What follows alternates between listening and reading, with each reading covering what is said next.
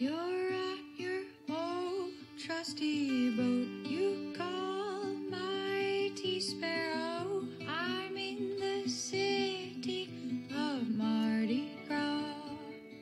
Welcome to the Sailing into Oblivion podcast, where we hear stories from everyday people who do extraordinary things. I'm your host, Jerome Rand. All right, welcome. We are live. You're aboard Mighty Sparrow, or at least I am right now.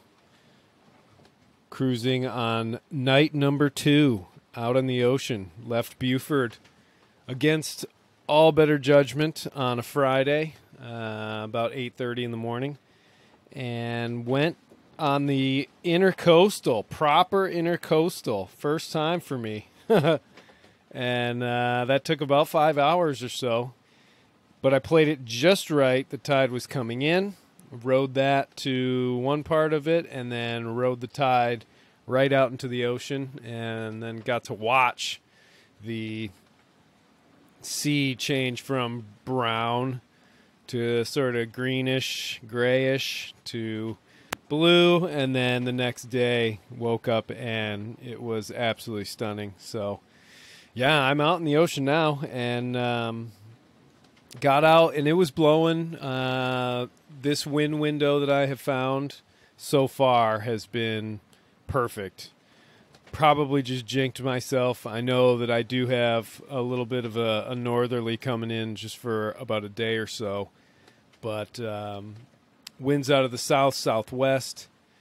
Perfect for heading out towards the Gulf Stream. And yeah, basically just was headed almost due east, straight out of Buford. And as I got a little closer to Charleston, you know, I don't know. I could not count how many ships were out there. I couldn't see them all because it was nighttime, but I could see them on the AIS, and it was just literally just a blob of ships anchored out there.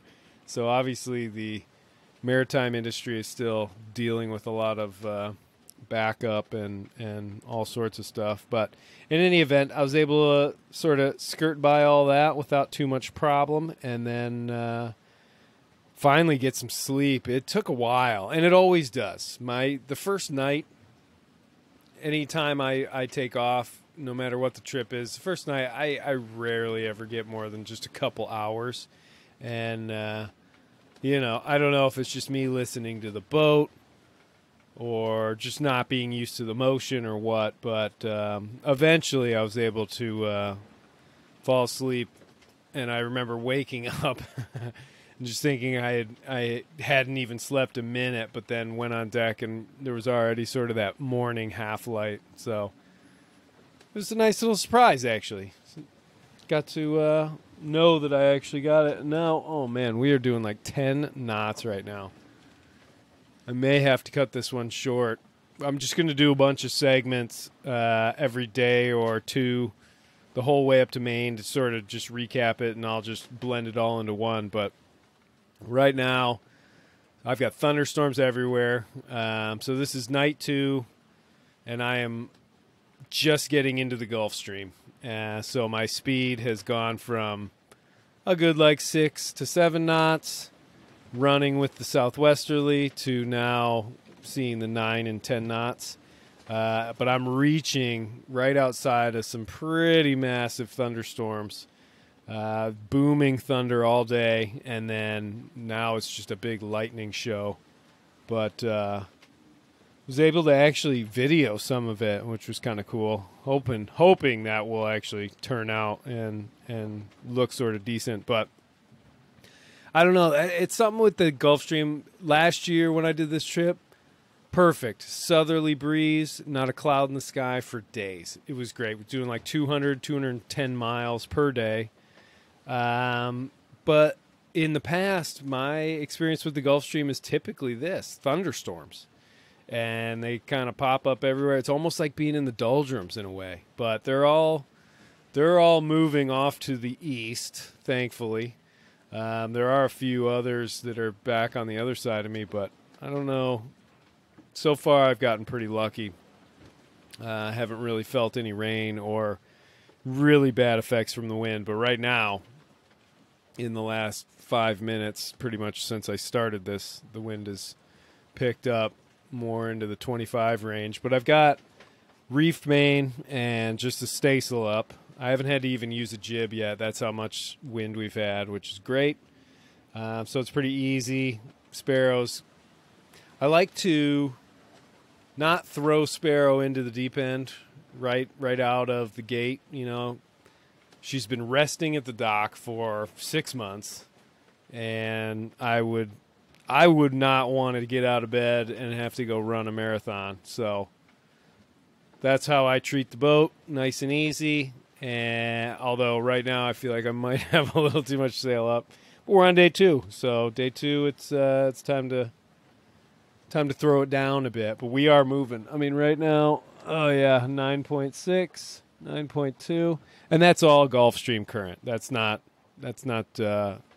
Mighty Sparrow just flying through the water. Although we definitely, in these sort of conditions, we've got 6-foot swell.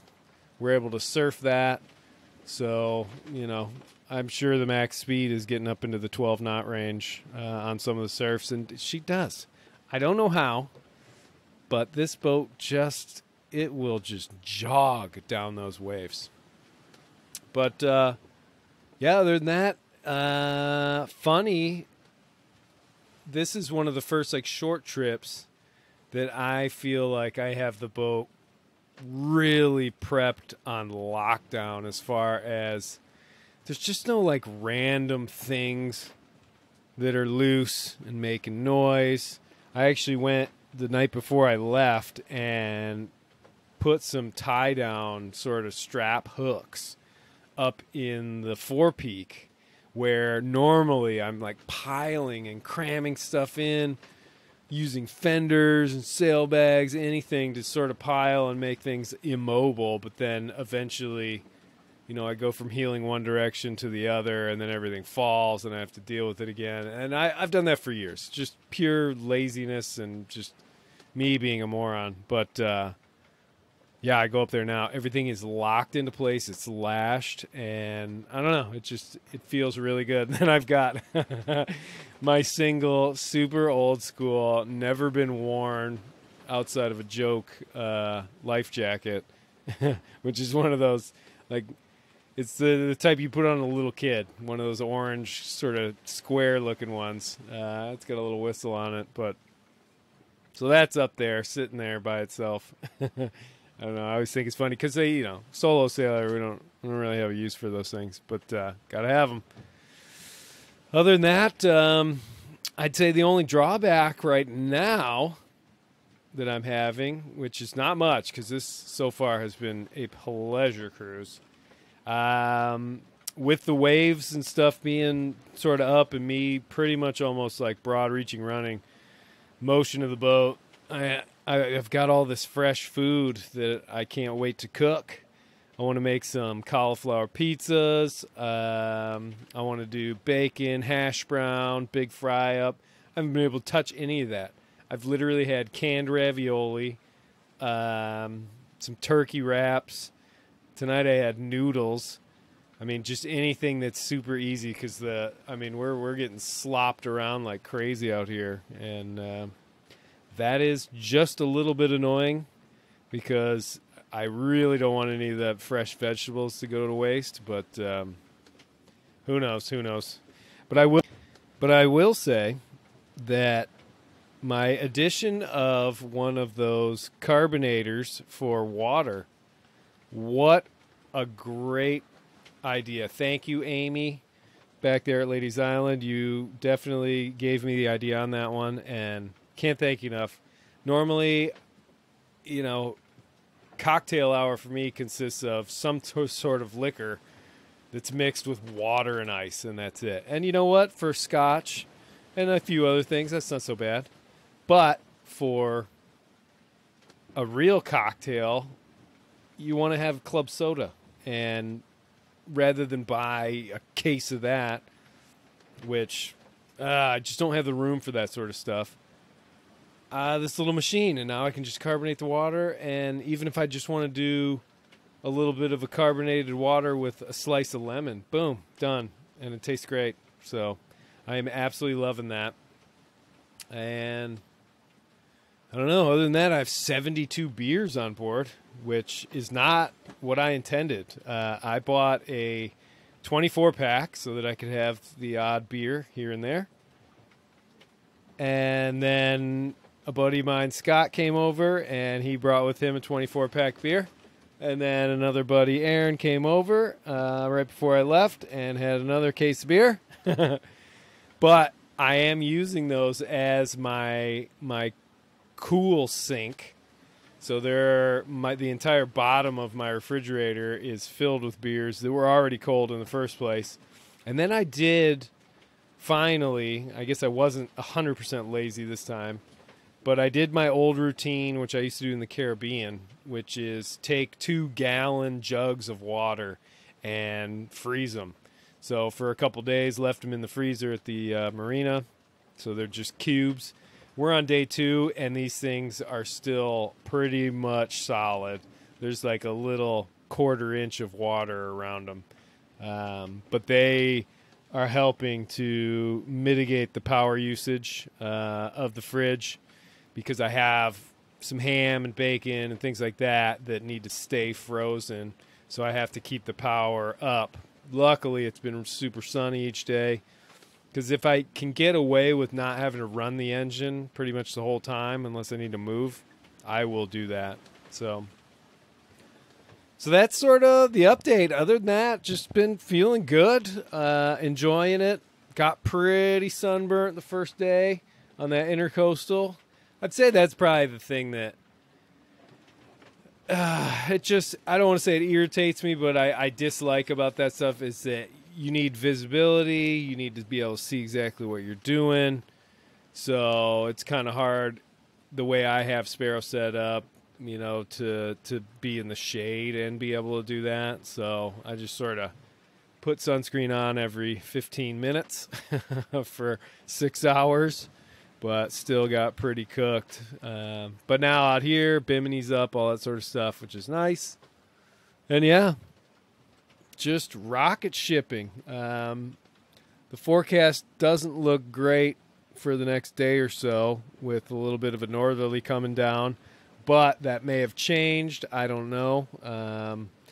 I gotta see if I can download the weather tomorrow for any updates. I got a buddy back at Ladies Island, Richard, who's sent me a couple of updates, which is pretty cool. But yeah, other than that, just peeling away on this chart. And if the long-term forecast holds true, it's going to be a southerly ride pretty much the whole way up there. And I am totally looking forward to that.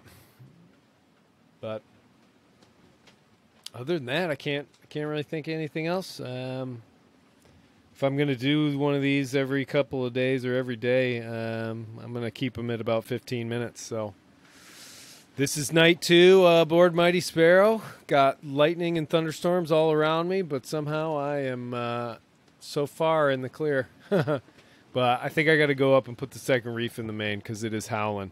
All right, see you tomorrow. All right, welcome to day 3. We are bouncing around out here about 50 miles due east of Cape Hatteras, a.k.a. Graveyard of the Ocean, a.k.a. a place that can turn into a nightmare in seconds. And we are headed almost due north. We've had a bit of a wind shift, so we're looking at winds are going to be coming out of the east and then clocking around to the north and then clocking all the way around to start in the west. They're clocking around to the west, then they're going to go north, then they're going to go east, and then eventually back around to south. So the whole system ought to take about 3 days or so to complete its rotation. So I'll try and take advantage as best I can. Right now I'm headed due north and just bouncing. I mean, so we had, oh geez.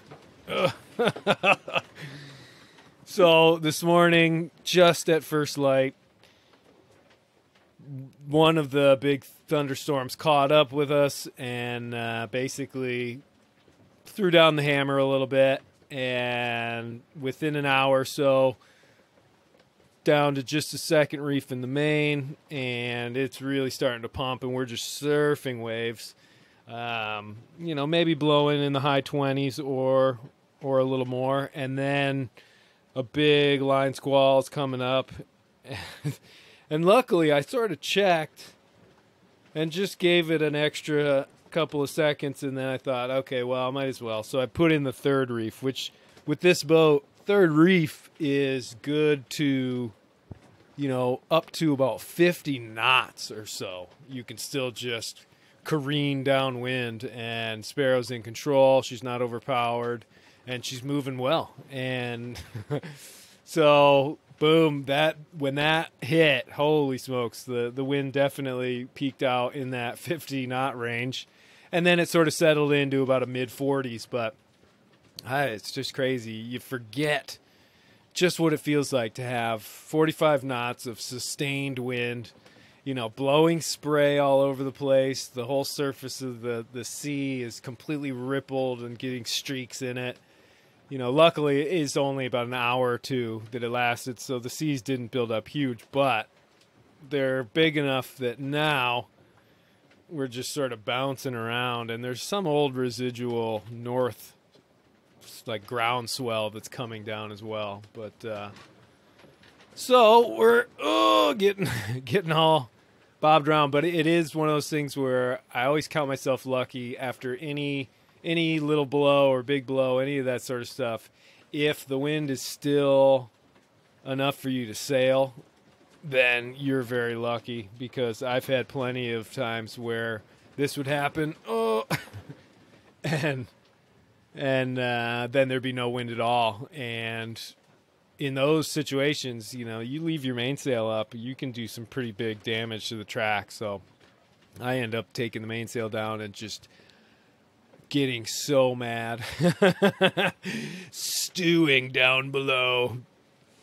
But amidst the whole thing, after I forget just how wonderful Sparrow deals with sort of heavy winds and heavy seas. I mean, it really is a thing to behold. It's kind of like, you ever had that where you sort of give somebody you don't really like a job to do, and you think, oh yeah, so this will be miserable, and then you see the guy later on like whistling while he does it, talking about how great it was, and you're just like, oh, well, I think that's how Sparrow treats the ocean sometimes. You get all of a sudden this big wind and the seas are breaking, and Sparrow's just galloping along, surfing here, bouncing there, rolling here, not a care in the world. And eventually I relax, because me, I'm a worrier. I'm sitting there thinking, should I get the storm jib? Should I need to be ready? I like, maybe not worrier, but a planner. I like to have a plan, so that if all of a sudden things escalated and it really got windy, take the main down, set the storm sail, that sort of thing. And that is sort of my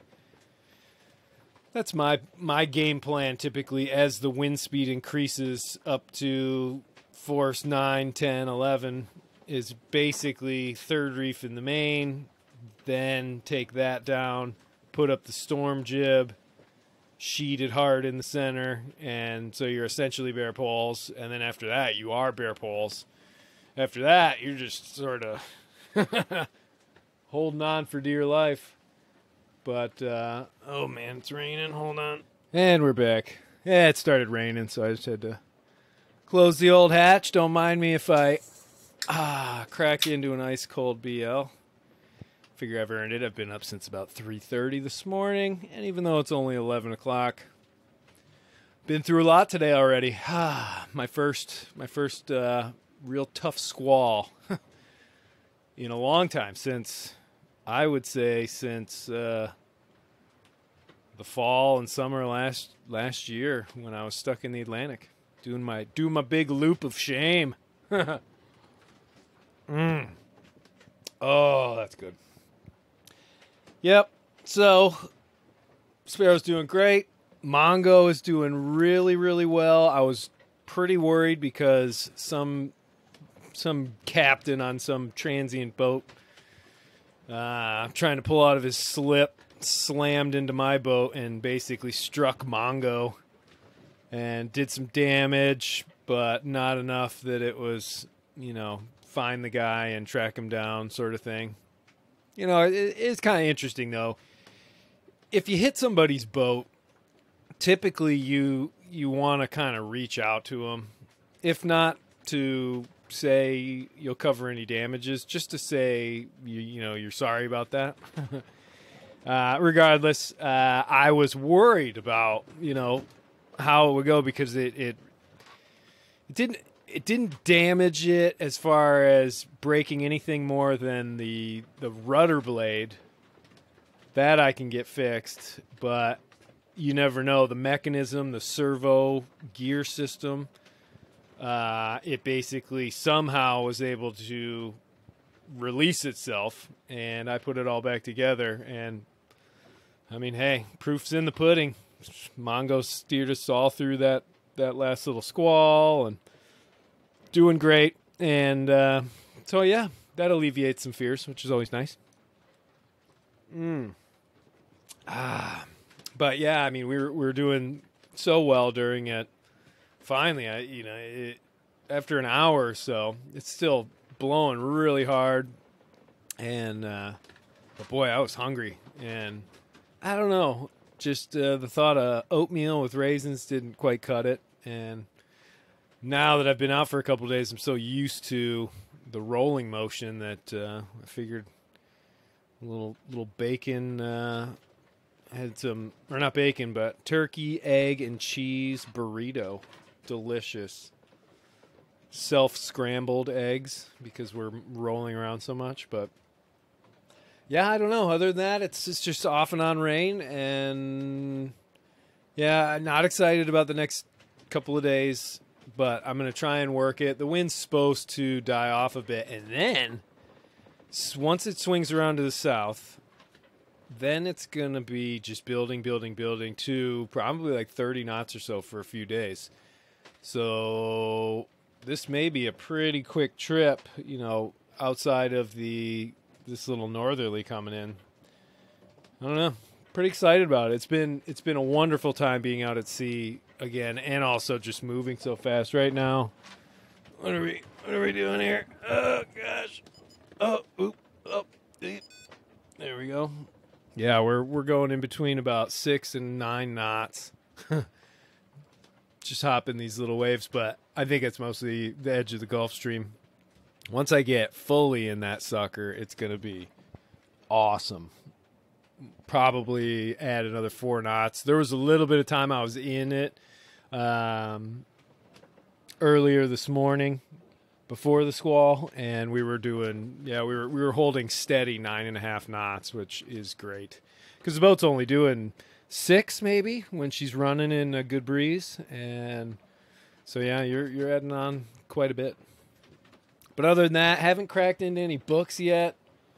Kind of waiting until my mind is more at ease with everything.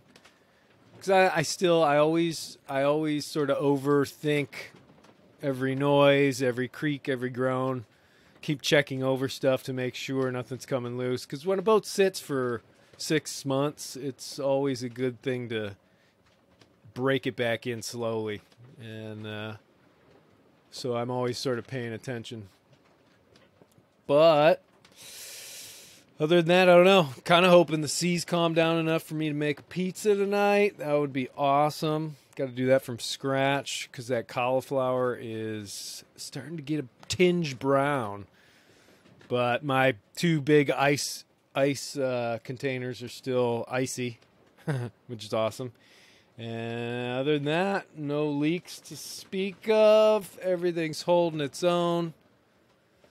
And it's still nice and warm, although I got a text from one of my buddies up in Maine. He said it was 49 degrees this morning. The thought of 49 degrees is chilling to me right now. I mean, I'm a little chilly, and it's just dropped down below, I think, 80 degrees. Being down south, man, my blood thins out to that hot weather. I do love it. But yeah, okay. So I guess that's my update for today. Maybe I'll do another one. I'm just gonna do these whenever I feel like. So hopefully it'll create and capture what it's like to be aboard Sparrow on. And if you're wondering why I'm awing, that's just when Sparrow rolls over about 20 degrees and the force of gravity hits me pretty hard. But yeah, we're making our way in this chart. I cannot wait to see what our daily run, our 24-hour run was. I'm guessing it's going to be pretty massive. I think the first day was about 145. I have a feeling we're going to be above 180 for this last 24 hours. And then it's going to take a big dip, but we'll get back into those big numbers. Anything above 120 for this boat is awesome. It means you are moving and you're moving well. But when you can add that current, it's absolutely exceptional. All right, that's it for Sparrow. Off of Cape Hatteras, day number 3 of the voyage from Beaufort, South Carolina, up to Rockland, Maine. All right. Okay, quick check. Do I have everything I need to make this a special moment for my listeners? Cocktail, check. Sunset going on out there. Yeah, pretty much over. You can definitely, or I would think you'd be able to hear the creaking and groaning and sometimes the slatting of my mainsail. You guessed it. We are almost totally becalmed. Not 100%, but it's kind of one of those situations out here. Light winds, then variable winds, so they're up and down, but we were sailing pretty well there. And then now it's after, I don't know, there's always this funny thing right around sunset. It seems like just before sunset it'll boost up. The sun will set, and then we'll probably get a little boost, and then it'll totally die. Last night ended up taking sails down and just drifting, but nice part was we were still in the middle of the Gulf Stream, so we were still doing almost 4 knots. No sails, bare poles, baby. Woo! But yeah, so I guess to get official, I believe this is the end of day 4 out here on the ocean. We are, if I check my chart, we're about as far offshore as we will be. So I guess, in a lot of ways, we are deep ocean. We're, let's see, 120, doing my little finger dance, 120, 240. We're about 250 miles from any point of land. That includes Bermuda. I'd say we're almost halfway between Boston and Bermuda right now. Feels pretty good, not gonna lie. Wish we had some more wind, but right now at least the sails are up and they're not just continuously slatting. If they start continuously slatting, then I will take them down. Luckily the sea state is pretty small, so if I take them down, I'm still gonna roll, but not super violently. So we'll just sort of see where we're going to go. I mean, if I have to take a pause, I will. No big deal. But I do hope that everyone can appreciate what I've gone through just to be able to do this podcast. Because the other ones, you know, when I'm on the boat, the easiest thing to do is just hold the microphone in your hand. So that means, you know, if we're rocking and rolling, only got one hand to hold on to things, aka cocktail, stuff like that. And so it's not quite as convenient. So, but to be able to put this crazy little, you know, robotic arm looking stand up, I had to take apart some of the fresh varnish work that I did. There's only 3 screws really, so not a huge deal. But I'm just, relaying the information here. It's pretty crazy. I was listening to a lot of Bill Burr, his podcast that he does. Guy is so funny. He could literally just do an entire special about where people just email him and he just reads these emails. I mean, he just... I got to give it to the guy because you could tell that he's actually trying to... He's got some concern for these strangers who write into him.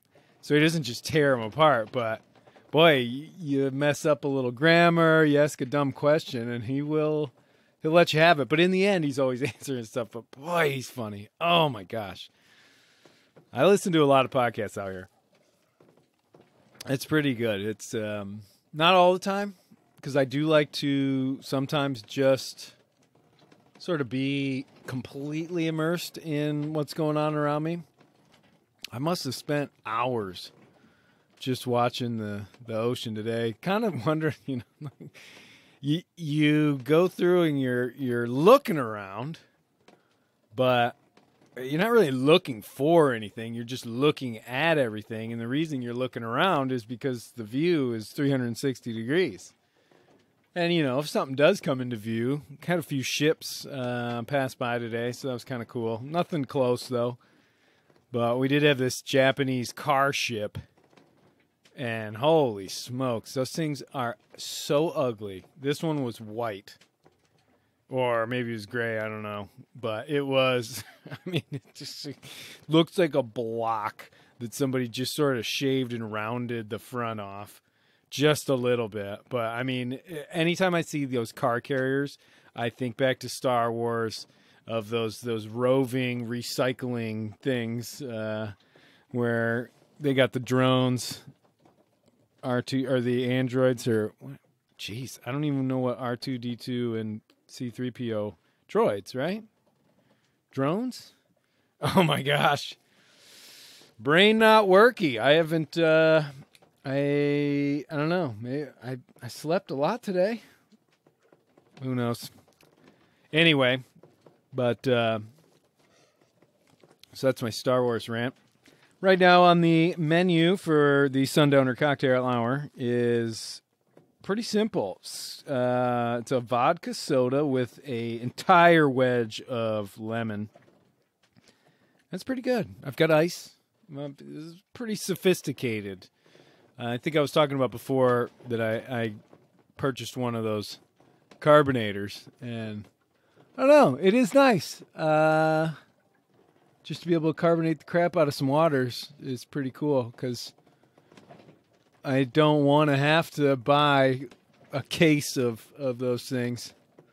Boy, I just, the amount of stuff, consumables, when I'm trying to get ready for a trip and stuff like that. And granted, I know I'm going to be out here for 2 weeks. Got to prepare for, 3 weeks or whatever. But, boy, just the amount of packaging that I open and then discard. Oh, there's got to be a better way. It's got to be a better way.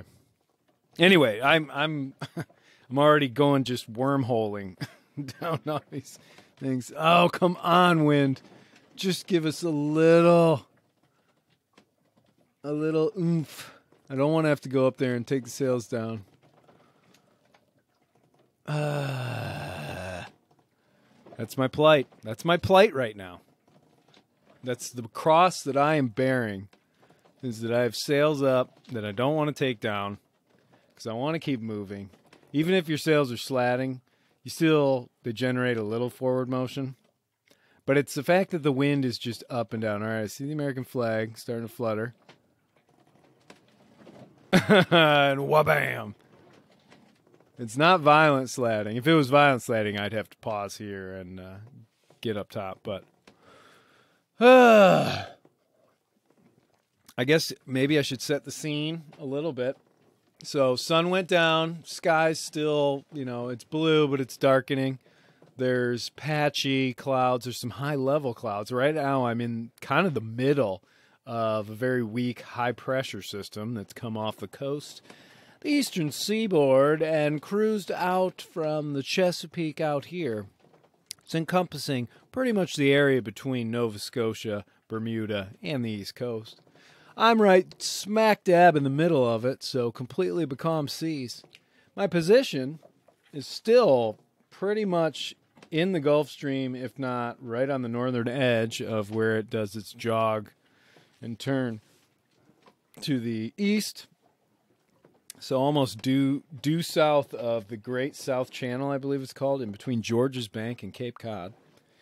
Again, 250 miles offshore. And boy, it does feel good. I gotta say, the first couple of days where you're sort of cruising the coast, in the past, before I danced with the devil of the Gulf Stream, I used to head out from places like Charleston or whatever, and I would go straight across the stream, get a couple hundred miles offshore, then turn north. But in my old age, some might say wisdom, some might say ignorance or complacency, or just flat out laziness, because I don't know, it's so interesting. I love being out at sea, and yet when I plan these passages, I'm trying to do the most efficient. I guess that just goes with sailing, but point A to point B, you're going to try and do the most efficient route, but you're not in a hurry, and you actually want to take some time. And a perfect example of that, though, today. So looking at the weather forecast and everything, it's not great.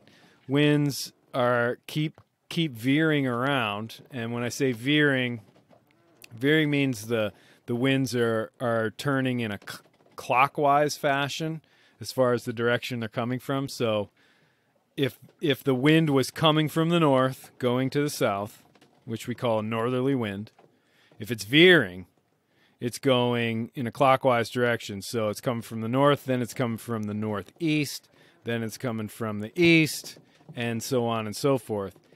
If a wind is backing, it's going counterclockwise. So if it started in the north, it would go to northwest, then west, and on and on.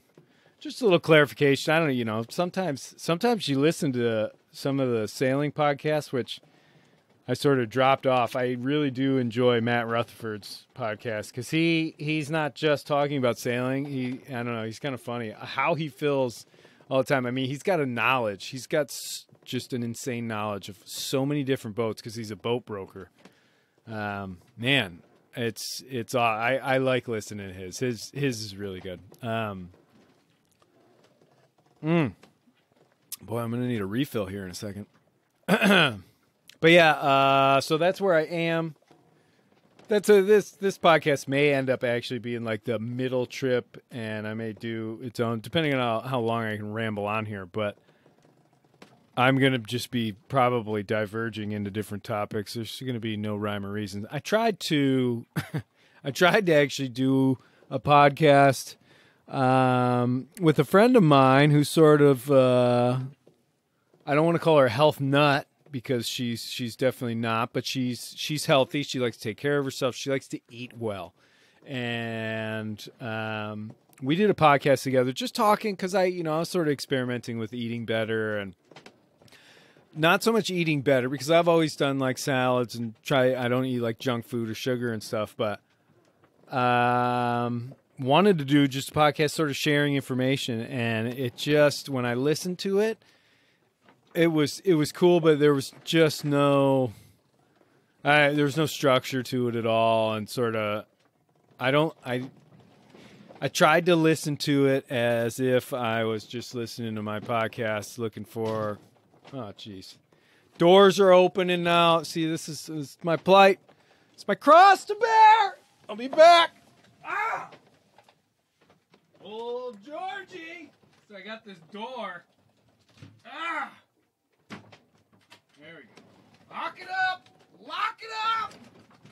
Cripes! Ugh! Slide back into the nav station. Yeah, I got this door. And it's the door for the head. And it is kind of creepy, because I don't know what kind of wood it's made out of, but it's varnished wood.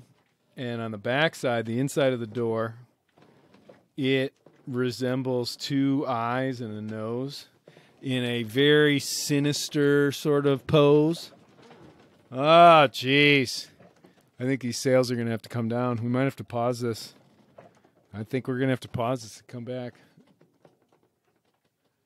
Well, let me tell at least the story about the door. Sails will be fun. So the door, yeah, I mean, and the kind of the odd thing is you just be sailing. I'm just sitting in here cooking all day. Nothing's changing, blah, blah, blah. It's all good. And then all of a sudden, wham, and you hear it. And then wham, and it slams. And the little latches just come undone. But every time it opens, it shows those eyes, and they're staring right at you. It's kind of those eyes, you ever see those on a billboard where you walk past it and the eyes keep sort of following you because the person has looked like directly, perfectly into the camera. At least, I assume that's why it is. But in any event, yeah, when it opens up, that's the first thing you see. So I call that George, sort of the ghost of one of my buddies. Good old Scotty! Oh, I haven't heard from him in a long time. Our communication was always Facebook, but that sort of ended. Old Facebook had to shut that one down. Just too toxic, that place. Yikes. It's like being in a mosh pit concert. Just don't go there unless you want to butt heads with people. Yeah, who knows? Ooh, we got a little breeze.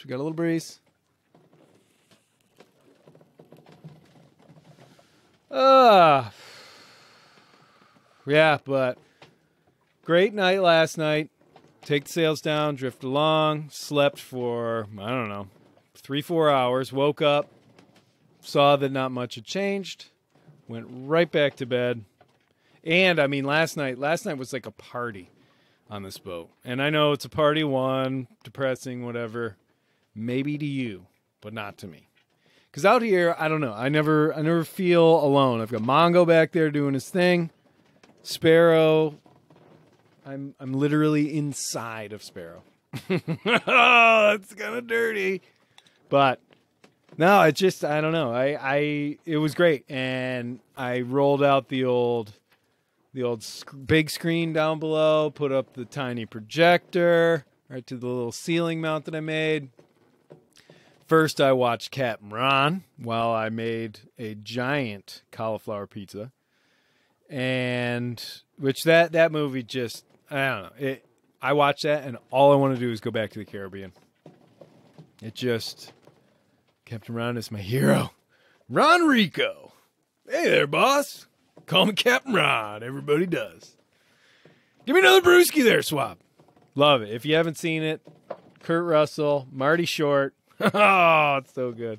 But yeah, I watched that and was just, having such a good time and ended up wanting to delve down the old inspirational movie that I love. Probably at least one of my top 3 movies of all time, which you'll probably be like, what, when you hear it? But Joe versus the Volcano. Yes. That old Spielberg classic. Cult classic, maybe. You just don't hear much about it, even though it's got Tom Hanks, Meg Ryan. I don't know. That movie is absolutely, I would say more than anything I've ever seen on a screen, that has influenced my life more than any other thing I've ever seen. Yeah, think about that. And you may ask why. Oh, you want to know why? Well, let me fix up another little cocktail here. I need a little top up. And then we're going to get into Joe versus the Volcano and why it is such a great movie. All right, and we're back. Almost. Just going to sit in my handy dandy seat here. Oh, there we go. Wind's come around. I think I might have to tack around. It's kind of weird in these systems how when you're in the center, the wind really does shift. I mean, if you go from the south side of it to the north side of it, the wind's going the opposite direction. Funny. Anyway, okay, so Joe v. the Volcano. I freaking love that movie. Probably seen it, no joke, 300 times. I remember seeing it when it first came out when I was a kid because it was Tom Hanks, and it's sort of this story, like fairy tale almost. But in reality, I believe that there's huge amounts. So just real quick, what I like about this, and spoiler alert for anybody who hasn't seen the movie from the early 80s, I believe. So if you get upset about that, I don't know what to tell you. You probably should have seen it in the last 40 years. But some of the things I like, one is it just has huge amounts of symbolism in it, which you wouldn't notice if you don't actually sort of watch it a couple times.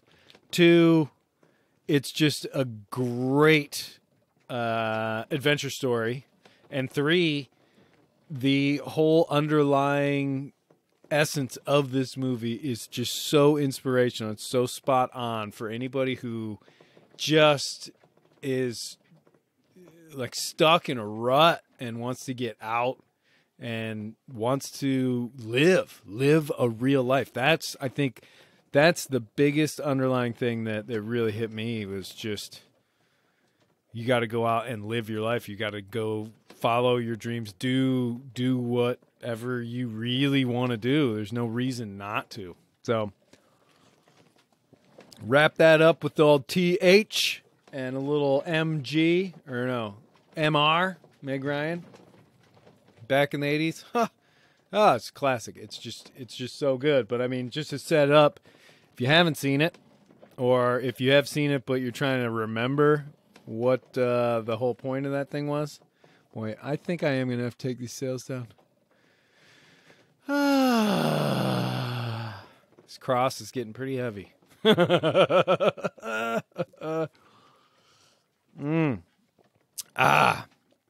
So anyway, Joe is basically working in a horrible job. He used to be a firefighter, but the stress got to him after some heroic stuff. You don't really learn about that until later in the movie, but he's working at this totally depressing factory that produces petroleum products like fake arms, prosthetics, things like that. But it's just a nightmare, old school factory. Probably the equivalent today would be working in some sort of Amazon fulfilling warehouse or something like that, where you're basically just treated as a cog in the machine and nothing else. But so he goes in and he's got a doctor's appointment, and he goes to this doctor, and basically they tell him that he's got a brain cloud. And the first, I don't know, some of the first like big symbolism really that comes in is this doctor's office is just, it's just bleak. He's in this waiting room. The walls are made of this old school design that looks like Braille. And I would be very interested to find out if there's actually like writing on the wall in there. Like sneaky. I don't know. If I could have a sit down with Steven Spielberg and be like, hey, come on, what's up? He's showing all these crazy things. I would love to. It'd be the one, if everybody's granted that as a wish, like, yeah, you can sit down with whoever directed whatever movie. You can do it just once though. Mine would be this one. So anyway, he goes in and he goes from this stark waiting room, this crazy nurse that looks like the nurse from One Flew Over, or no, not one. Yeah, One Flew Over the Cuckoo's Nest.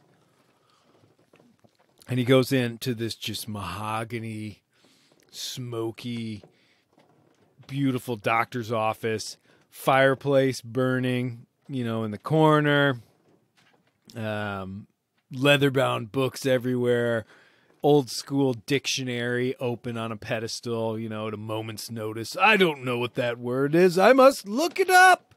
I do miss that. We never had that at our house, obviously.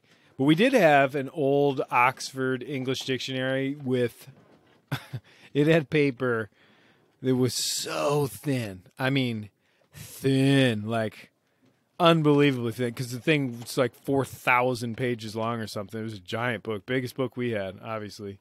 But supposedly like, every single word in the English language was in it. There was a movie about creating that was just amazing. Oh my gosh. Anyway, so goes into the doctor's office. Doctor tells him that he's got a brain cloud, terminal illness.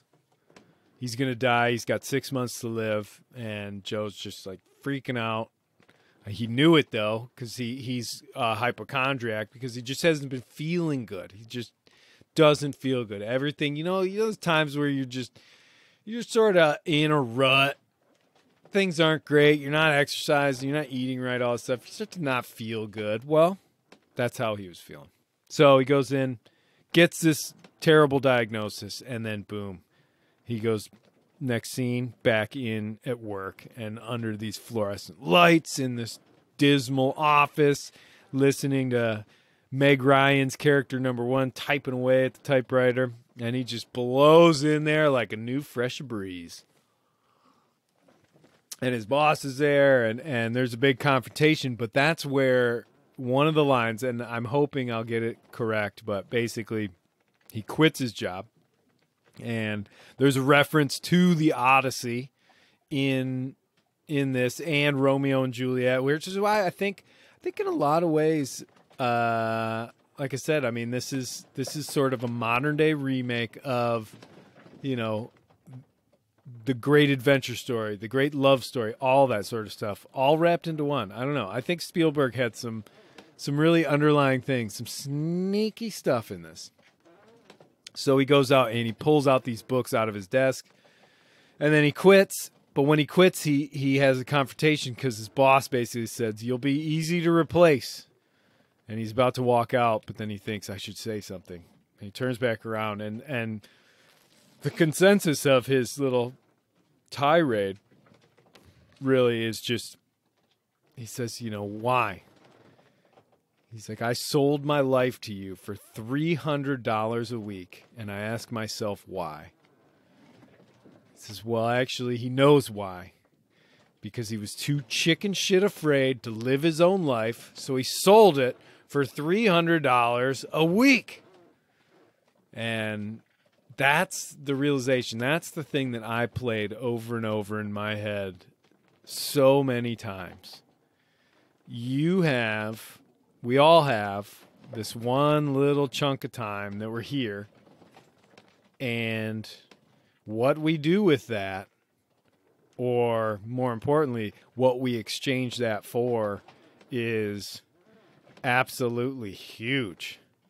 But most of the time we don't think about that. We don't think that, okay, we have this valuable, the most precious asset we own is our time. And we just are so quick to, I will trade you 40 hours per week. And in reality, 40 hours per week, you have to figure in the opportunity cost of those 40 hours. You can't exactly go out and howl at the moon every single night.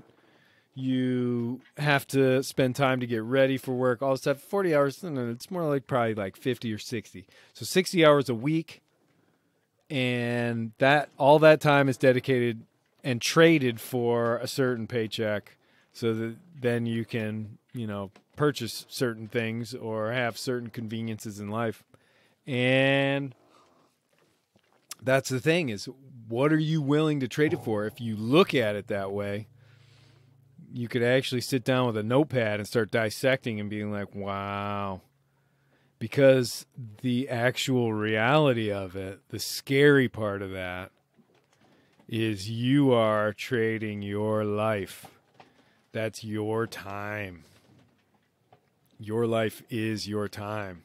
Life is time. I'm just thinking about all this too right now, as I have a million times, because I've watched this movie a million times and I think about the same thing every single time. But it just, it resonates with me so much, that thinking of like, wait a minute, what am I doing? Like if I don't thoroughly enjoy the job that I'm doing, and then it's almost as if they always have that old saying of like, well, if you do what you love, you'll never work a day in your life. And I think that's really, really true, because if you can figure out a way, like, oh yeah, I really like to paint, and you start painting and you're able to figure out a way to sell your paintings, and the actual painting becomes your full-time job. Perfect. There you go. You get to do exactly what you would be doing even if you weren't being paid for it. And I suppose that's sort of the key in a lot of ways, but I don't know. I don't want to get too deep into it, because I think a lot of people realize this. Maybe I'm wrong. Maybe people just don't think about it as much. It's kind of crazy. When I was younger, you used to talk about a lot of that stuff. You'd have those deep, long conversations, around campfires, smoking a lot of weed or whatever. I don't know. And those conversations slowly sort of fade out as you get older and older, it seems. But then every once in a while you'll have another one, and I don't know, they are pretty good. But I think when I'm out at sea or just on Sparrow, I definitely think about stuff a lot more than if I'm just going through sort of the daily grind. And there, I don't want to badmouth, working, having a good job that pays, and you get to work with a good team of people. I mean, I'm headed up to Maine to go do 2 months of work in the boatyard, basically lifting and hauling boats and putting them in the water. I mean, we're basically talking about trading my time, but it may sound like not the greatest job, hauling around bricks of wood and boat stands, and then walking really slowly and making sure we don't hit anything, and then launching a boat and doing it, 6-7 times a day. But in all actuality, I really enjoy it. I wouldn't want to do it year round or anything like that. I'm sure it would get pretty old, but for a couple of months to help out the boatyard and work with this great team of people that are just a cast of characters all on their own, that's great. I love it. And I wouldn't, even if I wasn't being paid, like let's say money wasn't an issue at all, like I didn't need to eat or whatever, and I didn't need money, oh my gosh, I would still do it. I would still do it without getting paid. It's just that much fun. But again, it's only for a few weeks, and maybe it's not all that fun when it's raining and it's cold and you're still out there and you're all muddy and everything, because boatyard is a really dirty place. Still, for whatever reason, my little crazy brain finds that hilarious. Bring it on, more misery, yeah. Hey, everybody. Thanks for listening. And if you enjoy the podcast and want to support it, just go to podbean.com and you can become a patron and keep the show on the air. Also, if you like the music at the beginning, the album is called Deep Teal, and the artist is Adrian Edson. It's available on Amazon Music. And if you want the full story of the trip around the world, the book, the Kindle book, and the audiobook can all be found on Amazon.com. Sailing into Oblivion, the solo nonstop voyage of the Mighty Sparrow. Fair winds and following seas.